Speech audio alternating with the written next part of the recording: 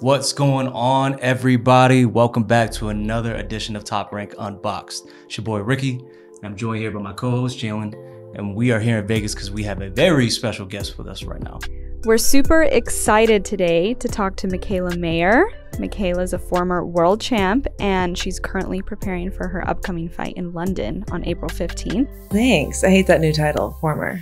I don't like that. I felt really bad saying that, but I was like, I don't want to say it. I don't want to say it, but we're not gonna act like you aren't. Like, you know, you did your thing at 1:30. We can't act like that wasn't done. Thank and you. it's the name of the game, you know. Like it really be like that sometimes. It really happens. I'll get him back. But, yeah. How are you feeling about that, by the way? What are the sentiments? Well, it's been a while now. Yeah. Obviously, like I went through it. You know, I think that it took so much for me to get to that level, you know. And a perfect example is like when I first won my first world title against Brodnicka, my life didn't change very much. Nothing, you know, the attention really wasn't yet on women's boxing. I go in with my second title against Hamadouche and, you know, a little bit more attention, but still like not life changing. Whereas like maybe the men, things would really just switch over overnight, or where women's boxing is now, you know, beating a champion like me will change your life. And so, it was just frustrating to finally get to that point in my career that I knew I'd always get to and that I worked so hard to be at, and then let it slip through my fingers and not be able to kind of take that next step in my career, have to take another step back. So, that's okay. You know, I'm no stranger to perseverance. I've been through this before, and that's boxing, and just got to keep going and get back on top. Yeah. And it's crazy because you were the first woman signed to Top Rank? She was first. You were first coming straight out of the Olympics. Oh yeah, coming straight out of the Olympics. Yeah. Yeah, I know Top Rank had a couple girls or women back in the day. Mia St. John. Did Lucia Riker do a fight? Lucia Riker did a couple fights. Yeah. And then there was just a huge chunk of time, like a whole decade, where women's boxing sort of just, you know, the momentum didn't keep going. And so, after that big gap of time off for women, there I came. I remember sitting in that office right there. Yeah. Wow. I walked by, I'm like, that's the office I got myself signed in, because that's really what I felt like. I felt like when I was coming to meet with Todd DeBuff here, and I sat in that room, I was like, okay, Mikaela, you got to sell yourself. Sell yourself. You have to, because it was a risk for them to take on a female. There was no market for women's boxing yet. And I had to convince him that I would be the one to change that. So getting off of that, right, did you feel any pressure on yourself, like being the only woman signed to Top Rank at that time? Yeah, I mean, there's always pressure, but I thrive under pressure. Like I asked for this type of pressure, you know? I was fine with it, and I knew that I had a lot to take on because maybe there weren't a lot of women who had my platform and had the promoter and the network behind them. And so there was pressure on me to show that we belonged. And it took 5 years for them to sign another female. But like, to me, you know, this is Top Rank on ESPN. This is the greatest promoter in the world. And so it's not as easy. I feel like them picking up Seniesa, Estrada, it was kind of like, okay, Mikaela, you did a little bit of your part to show that there is a market for women's boxing and that we do belong in this sport. And so, it seems like maybe only two females with Top Rank is not a lot, but I know where it started. And so I think it's a good progression, and hopefully they sign more from here on out. How excited were you when they signed Seniesa? I love Seniesa. I've known Seniesa for years, obviously, like just whatever through social media, but we actually never met until the Taylor Serrano fight. Oh, shit. And that's the first time we met. She's like, are you going? I'm like, yeah, I'm going. She's like, I'm going too. I want to go by myself. I'm like, dude, meet up with me and Ginny. We'll go together. And she, like, right off the bat, like instant best friend vibes. Yeah, you guys are super besties. I remember we was in New York last month, and you guys were together just, you know, killing shit. It was pretty cool to see. And good thing, because that would be pretty shitty if, like, they signed someone I absolutely hated. Didn't like. Yeah. That would not be fun. I mean, like, when you first started hearing the rumblings, though, that like she might be coming to Top Rank, like, how were you feeling at that time? Well, she was sort of in that process when we met up at the Taylor Serrano fight, and I don't know. I think it's really important for women to talk about finances and talk about, you know, what we're getting for fights. Not with everybody, obviously, but I knew that she was in a position where she was trying to make change and go in a different direction. I heard rumors. And so I basically just like flat out, we discussed money. We talked about where women's boxing is and what we're getting and what we feel like we deserve and all that. And so that sort of really, what she said is that sort of helped to make her decision, because she had to put her foot down against, you know, the promoter in the situation that she was in and demand what she felt she was worth. Have you always been business minded? I feel like, yeah, I feel like I always have. I remember thinking back in the day when I started on this journey and insanely told myself that I want to be the best female fighter in the world when there was no Olympics for us. No promoters were signing women. But I knew I had to, if I wanted to make it in the sport, I really had to go out of my way and promote myself. And when I was, how old was I? Like, when I met George, like 10 years ago, I just walked my ass into like all these agencies in Hollywood trying to find a manager. Cause I'm like, if I'm going to make it in the sport, I need management, I need representation, I need sponsors, I got to do it. And so, yeah, I just sort of always had that. Speaking of Hollywood and managers, you had a career before boxing. You were like a rock star. Oh God, I wouldn't call it a career. Let's get into it. Let's get into it. We got to get into that. Oh, I want to know. God. When did you start playing the bass, right? When did that start? I was like 11 years old with my best friend, Allie, and we were in middle school, and we were like super into Black Sabbath, you know, Led Zeppelin, all these Slipknot. I mean, all these bands that her dad was really into, and he kind of got us into it, and we decided that we wanted to start a band. So she played guitar, I picked up the bass. And that was like my little thing as a teenager. I was a little metalhead. I had like all black hair. I saw the photos. I saw the photos. Like my nose was pierced. My tongue was pierced. I had like all these piercings here. It was called Leah Fail. My singer, she's the one, my old singer, Nita Strauss, she's the one who walked me out for the Hamadouche fight. Yes. And I always knew she'd be the one to really make it in music because she's just so talented. But she's the lead guitarist now for Alice Cooper and a ton of other projects, and she's just so badass. Yeah, she's regarded as one of the greatest guitarists in the world. Yeah. I think she's with Demi Lovato now. Demi Lovato, yeah. And, you know, it was great to see that she was able to walk you out for your fight. How surreal was that for you when, you know, you guys made that work? Like, yo, I'm about to unify, and then I got my girl here who was the greatest guitarist in the world. Tell us about that feeling when you made Well, that I'd been planning it. I've been planning that for a long time, but I wanted to make sure it was the right fight, you know, because I never actually had a walkout performance before that. My other world title and like the last 2 years before that, it was in the bubble. Everything was like in the pandemic. And so when it's kind of crazy how like the rise of my career and like the bulk of my career, my first world title fights was during the pandemic. Yeah. It kind of sucks. But I mean, insane. I think I was one of the luckier fighters. I did get to fight at least. And, you know, Top Rank kept me somewhat busy. And, but yeah, it was my first like performance walkout. So I knew I was going to do it, but I think it worked out perfectly. Hamadouche, going for the unifying the world titles. And yeah, it was pretty cool. Yeah. We'll do it again. For sure. Yeah, I was gonna ask, do you want to do more like performances like that? Yeah, I liked it. You know, when I fought in London, I came out to the Spice Girls and I had some dancers out there. And from metal to Spice Girls, like that's just me. You know, I'm never gonna like follow the crowd in a sense where I feel like I have to walk out every time to this like hard ass hip hop song. Yeah. Like, and I have before, if that's when I'm feeling that fight. Right. I sort of developed that in my training camps, you know, and I sort of whatever I'm feeling, where I'm at in my time in life, you know, wherever I am mentally. I was in London. Obviously, the Spice Girls were a huge influence on me growing up. I love them. My first concert ever. So just felt like I had to do it. How crazy was it when one of them reached out to you and wished you good luck on the fight? Yeah, that was super cool. Sporty Spice. Yeah. I've been channeling a lot of Sporty Spice. I really like the Spice Girls.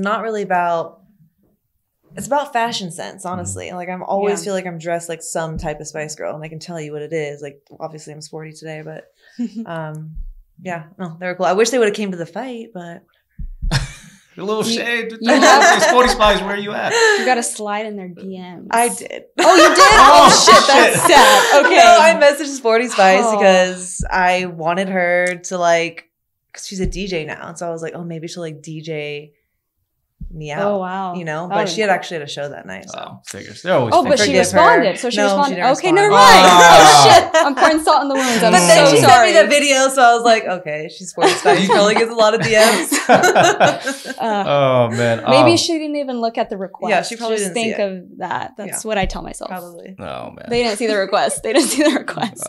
I wanted to ask you the comparisons of like life on the road. You know, I know you guys weren't making much money and it was hard out there when you guys were touring. Compare that to like that as an amateur when you're constantly on the road, you're not really making money and you got to put all your money into these tournaments and travel. Mm-hmm. How would you compare the similarities and differences in that regard?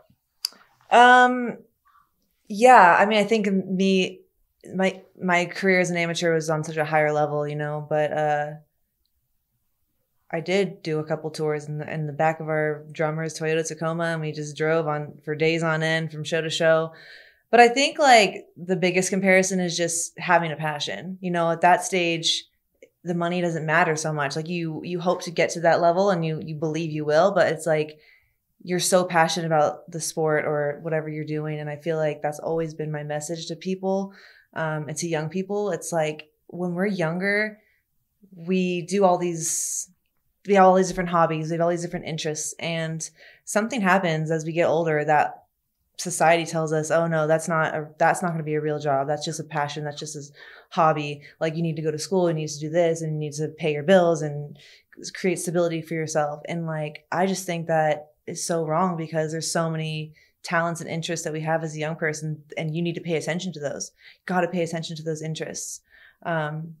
Because that's what you're really meant to do. I really believe that. And so I feel like that's something that I've always done, no matter what it was, whether it was being in the band or boxing, but I've just always been an extremist. And so when I get into something, it's like I give it my all, 100%. Did your parents kind of inspire you to think like that? Because I know the school system doesn't inspire us to think like that. No, they don't. So I come from a really untraditional family. Like I would say that, yeah, my indirectly, my dad for sure was definitely a big reason as to why I was able to dream so big, and I just didn't have fear. He never instilled fear in me. My parents aren't like, they didn't go to college. They don't have like these traditional the careers or life. Like, so they never really push that on us. But my dad just always let us be who we were, you know, like I didn't have like this standard to live up to, and he just never like the best way I can put it is he's never instilled fear in us. And so when I found boxing and I fell in love with it, I just immediately believed that I could make it a reality. Wow. Yeah, and my dad supported me along the whole way. Yeah, your pops I was reading up on it. Your pops was like your guys' biggest supporter when you guys were touring, when you were in the band. My dad went on our first tour with us all around the U.S. He drove. He knew I was 12 years old, so 13 or something. So he didn't want me to go alone. And then one day we all woke up in a hotel room and we're like, "Where's your dad?" I'm like, "I don't know. Where's he went? He probably went to get coffee or something." He comes back with coffee in his hand, but also a Leofield tattoo. Oh my a tattoo on his back shoulder. My we're God. like, "Yeah, Dad, you're so cool." It was badass, Wow. but yeah. Wait, are you close with your sisters? Yeah, no, I have 2 sisters, Yeah. one younger, one older, and the middle child. And yeah, we're all super close. And I think that's, that says a lot just because of what we went through so much. And I've seen a lot of siblings just sort of drift apart. Yeah. With life in general. Maybe they had a great upbringing, but a lot of people just drift apart, and we really stayed close. So I'm proud of that for sure. Did you guys fight when you were younger? Like, Hell did you yeah. hate each other? I was like hated the my bully. sister when we were Yeah. little, and now she's like, I can't live without her. But Yeah. we fought. Like, we physically fought. Oh, yeah. And I've That's never, everybody. but like, I'm not that type of person. Like, I really don't. Like y'all was throwing I'm not- hands? Yes, like I have a scar on my arm from shit. her. Like, it was bad. Yeah. And I not did like that. She hated me. My sisters hated me for a while. I was a bully. Oh, you were the You were bully the to your bully? sister. Bully. Yeah. Oh, I was just yeah. always so much stronger than them. Like I could always just pin them down like at the That's same so- time and just mess with them and run and laugh. And oh yeah, I was mean. Did they do sports too? Like, No. okay, so there's no I competition come in from that. like a super hippie family. Mm. Yeah, like my dad lives in a van and like travels around the US doing like jobs, all different types of jobs. My older sister, they're all hippies. Like they don't wear makeup, they don't wear bras, they just run around. That's Would you really living life. Oh my gosh. So you would consider yourself a hippie as well?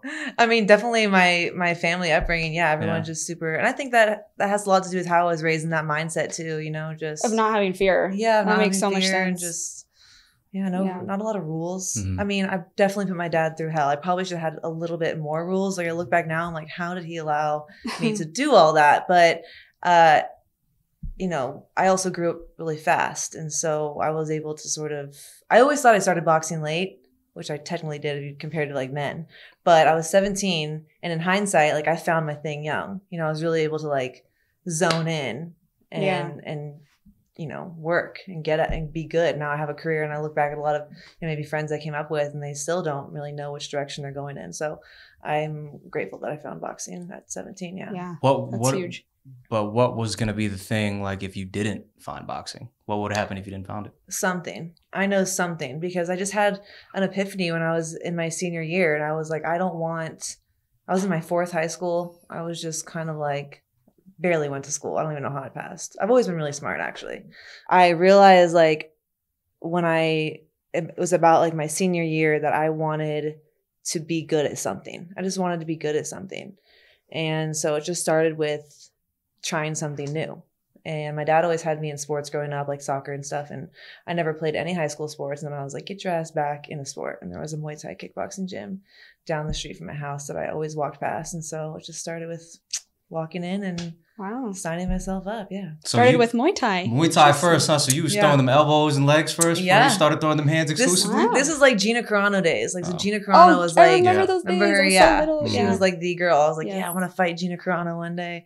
But yeah, but if it wasn't for Muay Thai or boxing, like I don't know, but I know that I had the mindset to want to be good at something. So I would have done something extreme. Yeah, you wouldn't just be sitting on your ass. Like you would have done something. I could tell by your character. Like you would have had a career. Like if I had to go back to school today, I never would. Like whatever. I don't No do shame. that. But I would be a veterinarian. Oh my God. Oh, man. Really? Yeah. Well, you love animals. love animals. So Yeah. I think I'd be a veterinarian, and then just have like a big farm with horses. And then like if my horse got sick, I could just. Well, we gotta Kill it. link you up with Valdez. Valdez got a whole ranch. I know. Where he's got like with the gators and shit. Yeah, he has everything. I know. I don't know about the gators, but No, it's a little too extreme. I love them from afar. But yeah, my dogs are always with me. I drove here with them. Oh, 3 dogs. What kind of dogs? They're all adopted from the shelter, so they're all mutts in some way. But one's like a shepherd mix, one's a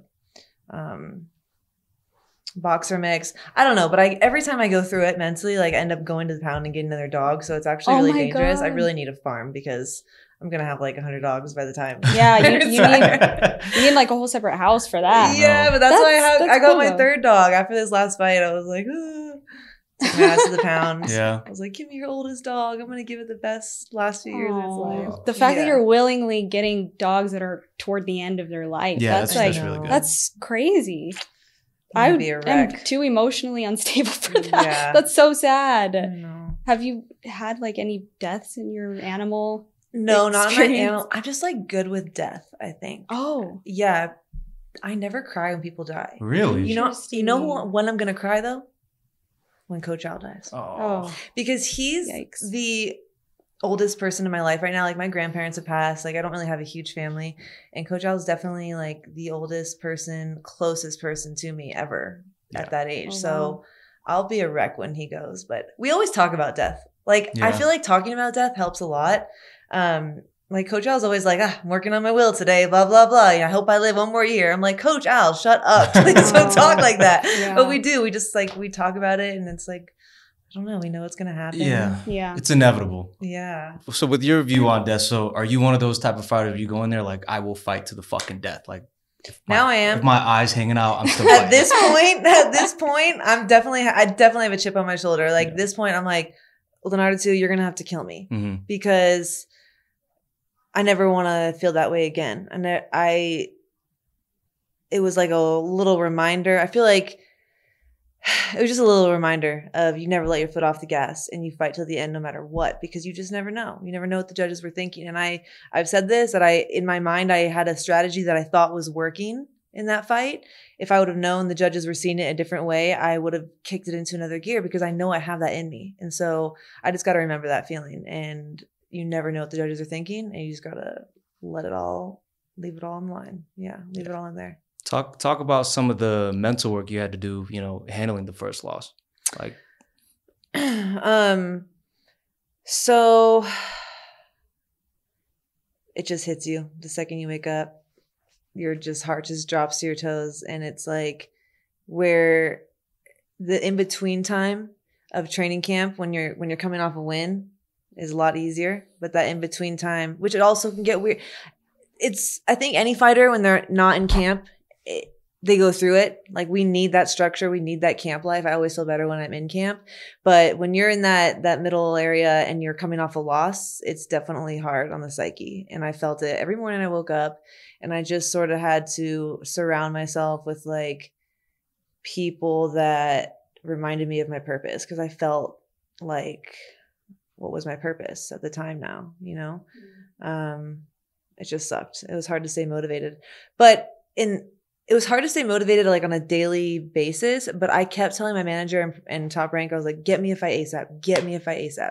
Like, I was motivated to get back in camp and redeem myself, because I still feel like I'm the best. Like, I still feel like I'm the greatest. And that's really what I want to show this year, is that I'm still the best. And I think a fighter like Christina Lenartu is going to bring that out of me. She has a style that's going to force me to use a little bit of everything, all my tools.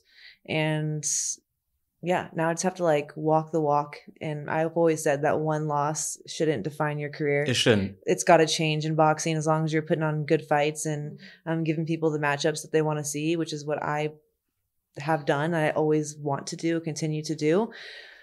So I just got to walk the walk now. I got to back up my words and just go in there and do it. So without looking too far ahead, we're going to talk about your favorite person, Alicia Baumgardner. We all saw the fight. It was stupid close. It was dumb close. It was anybody who says it was a wash, like, oh, for either person is full of shit. It was close. You know, what are your thoughts on hopefully getting a rematch someday? I've made it clear that I want the rematch. You know, I made it very clear. I took a few months to really, really push for that rematch. And it's not just me. I know the fans want to see it. And that's motivation for me too, because I've always been about the fans. I want to put on big fights. I never ever want to be a boring fighter. I never want to be the type of fighter, you know, dodging big fights because you're scared to lose or scared to lose your money or their belts or whatever. Like, I never want to be that way. I'm an entertainer first. So I want to put on the fights that the fans want to see, because they're the biggest asset, right? They provide a platform and a career for me. Like, got to give back to the fans. But you know, she hasn't really said anything about wanting the rematch herself. So I understand that she wanted to go undisputed. She did that, and now we'll see what she does. At this point, like I said, I've made it clear what I wanted, but I can't sit here and dwell and continue to just like bitch and complain and speak out about it. I said what I said, and now I have to focus on my next task. And I've moved up to 135. I'm really excited about being at 135. I feel like it's past due. Should have done it a few years ago, but I had a goal that I was trying to fulfill. And so, yeah, I'm here. When she comes knocking, because I know they'll come knocking. It'd be stupid not to. The fans want to see it, and the eyes are there. Like, the money's there for it. Oh, so, hell yeah. For that first fight, you guys sold the fuck out of that fight. It was crazy. I've never seen, like, I've covered a lot of your fights. I've never seen, like, you guys bring that type of energy. And even she in her previous fights didn't have that type of energy. No, and it's the rivalry, you know, and I have to have some respect for her as my rival, because that is, we need each other for this fight. Like, we needed each other for this rivalry. So as much as we don't like each other, like, we both bring value. And again, back to the business mindset, which I'm sure she's going to have to learn about. She's going to have to get one, because she'd be stupid to not capitalize on this. It's still something that people want to see, and it's a rivalry that's still very much alive. So I know they'll come knocking, but until then, I'm gunning for the 135-pound champion. That's it. Whatever division I go to, which is going to be multiple, I have the height and reach and skill to go to multiple divisions, but whatever division I'm in, I'm going for the champion. That's my mindset. So I'm going for Katie Taylor. I'm going to do whatever I can to get that fight with her, become mandatory, and continue to challenge myself against, you know, top contenders like Lenartu and beat them and get my shot at the titles again. You're fighting Christina Lenartu at Copper Box Arena in London. So describe that feeling of, like, fighting over there? You know, you went there the first time, last time, and like talk to us about the atmosphere compared to that of a US audience. Well, first off, you have to understand that the UK is a lot smaller. And here in America, the competition for the media's attention is just insane, especially when you have the NFL and the NBA and all these other sports on ESPN and whatever. So in the UK, it's like you have soccer and you have boxing. Like those are their top two sports. And so for me, the business mindset in me, the businesswoman in me is like, why not go capitalize on that market? When they love boxing, they're really, really loving women's boxing and supporting that. And so during the last fight, we went out there twice because the queen had passed. And so those 2 times out there, I went out 2 weeks early each time and I did a ton of media. Like I really, really sold the hell out of that fight. I did everything I possibly could. And I learned a lot in the process. And I feel like this is me just capitalizing on that momentum that I already built. And the fans really embraced me there. And so I'm going to go back and give them another great performance and hopefully steal some of Joe Joyce's fans. Yeah. While I'm at it. Yeah, they love you out there. The atmosphere is just different. You know, I was with you guys in London both times, and it's just like, holy fuck. Like, people really come out and support, you know? I just felt like it was the right move. I did have the option to fight on a card here in the US, and it was the co-main for Jose Ramirez and Dog Bay, which I thought was an awesome fight, and I love them both. But I just felt like, again, the businesswoman in me is like, okay, you can be here on ESPN Plus, or you can be on ESPN Plus and BT Sports in London and sort of keep that momentum going from your last fight. And yeah, so I chose co-main for Joe Joyce. She fought everybody, right? She fought Katie. She fought Alicia too, right? No, yeah, she fought Alicia. She lost Alicia. So that's my kind of way of like trolling a little bit, because this is entertainment at the end of the day, right? And I feel like me fighting Lenardatu, which is the girl that beat Baumgardner, the only girl to beat her, is a way for the fans to sort of follow the story, continue to follow the story, continue to stay excited about a potential rematch in the future, and just excited about women's boxing, because I feel like we're doing cool shit like that, and it's just fun. So yeah. It is the perfect storm too, though, with the buildup between you and Alicia, because you guys were each other's perfect dance partners for that, you know, and like the sport needs that, especially women's boxing right now. So I mean, just the sport in general. Or you know, just the sport. We don't get enough of the big fights all the time. So to see you girls really doing that more consistently, like Amanda is gonna fight Katie again, hopefully, you know, assuming she recovers from injury, but some big ass fights out there, man. You know, and people weren't thinking about that a couple years ago. They really weren't. Yeah. And now it's like it's on a big platform. It's on ESPN. It's everywhere. And the women are going where they need to go to make those fights happen. Yeah. And I'm no different. You know, I want to challenge myself at 142. Chantel Cameron, she made it clear she'd be happy to fight me. So props to her for, you know, wanting to take on challenges too. Women are just going to multiple different divisions and trying to make the biggest fights possible, because we know that that's the only way that we're going to get the respect that we deserve. Yeah. What's the max that you'll go up to, you think? I just don't see myself staying at 135 long. I mean, I feel like I'm a natural 140 pounder. And so in a few years, being able to continue to build the muscle and not train on such a calorie deficit, which I was to make 130, and just like really settling into my body and letting my muscles grow, I could easily fight at 147. And if the opportunity arises, and I want to sort of reignite that rematch with Terry Harper, and she's at 154 right now. You got Tasha Jonas. These are all potential fights for me, because they're all big names. We've all worked hard to build our brand and get our name out there. And so I'm going to go where I'm wanted. I'm going to go where the fans want me. Good chill. Look at that. Out here killing shit. Look at that. Wait, so when you're training in a calorie deficit, do you feel like death? Like, do you die? Because that sounds horrible. Yeah, training camps are hard, you know.